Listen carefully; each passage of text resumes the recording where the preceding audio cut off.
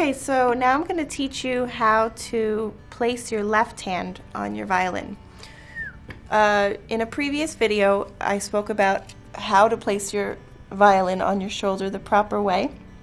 So once your violin is up and looks beautiful and it's just in the right position, you put up your left hand. Now, the first thing to think about when you put up your left hand on your instrument is you're putting it on the neck of the violin. Here's the neck of the violin.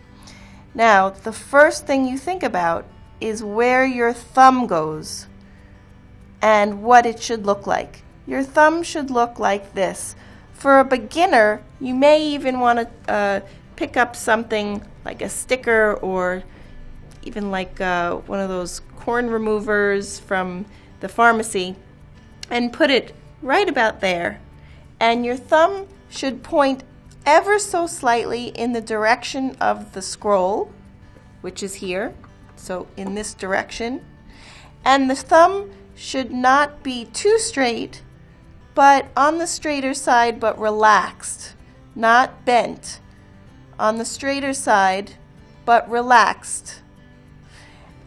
Then the other thing you have to think about when placing your left hand, after thinking about the thumb, is the arm.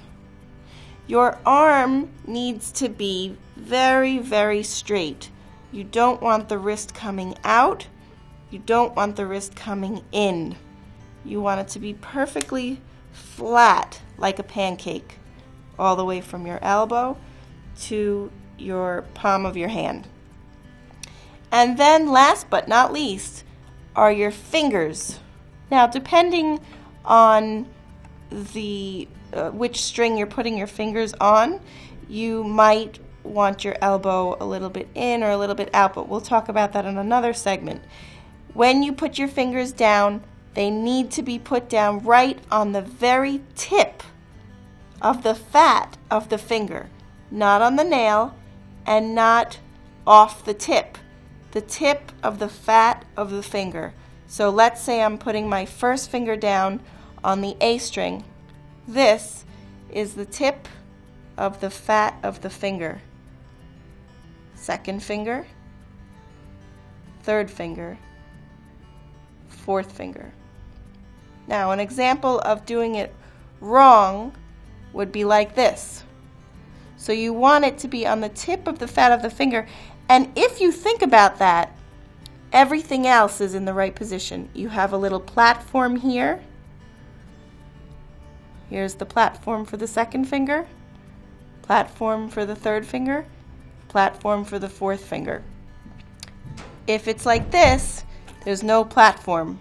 The pizza will fall right off the platform. So you want it to be nice and tall.